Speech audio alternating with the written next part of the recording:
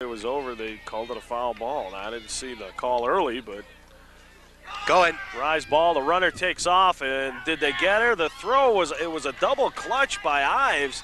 I'm not sure that Wendy Moon was able to get over there in time, and Simmons slides underneath, and she steals the base. I don't think Ives was looking for the steal. There she goes.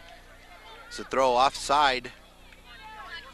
She was just a little bit late getting there, Tori, and it was thrown, to the right field side. 1 ball, 1 strike. Runner at second base. Pitch to Freeman, looped into center field. And is it caught? Yes! Yes! Excellent catch by Tiffany Sternad. Saved the ball game. There was the ball game again. Boy, if that's not a pumper-upper. If that doesn't bring them, that's got to give them something right there.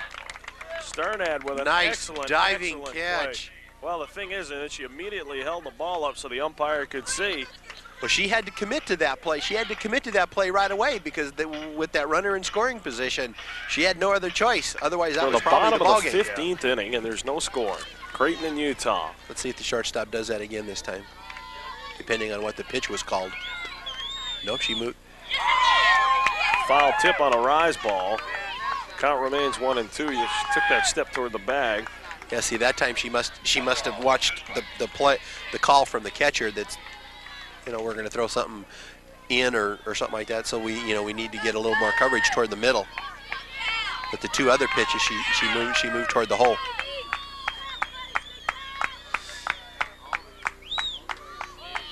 She went up as if to bunt at it and laid off it, and that'll even the count at 2 balls, 2 strikes. Well, if Charmel Green gets on, they're going to do everything they can to make something happen. She's got 8 of their 28 stolen bases for the year.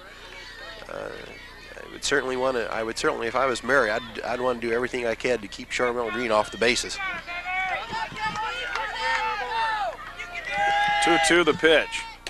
Hit high and deep to right field. Back is Pendleton. It burned her. Got to turn around. It went off the fence. And Green got hung up at first base. She thought it was out. She thought it was out. And she went into her home run trot there a little bit and jumping up and down as she went around first base. Well, if I'm a coach, I'm going to be a little upset about that because with her speed, she could have gotten to third, but she might have been she got hung up at first. She did get into it, and Pendleton got turned around. And anytime an outfielder does the 360. Now, if you watch at the bottom here, maybe we'll be able to see. See? Did you see her jump up there?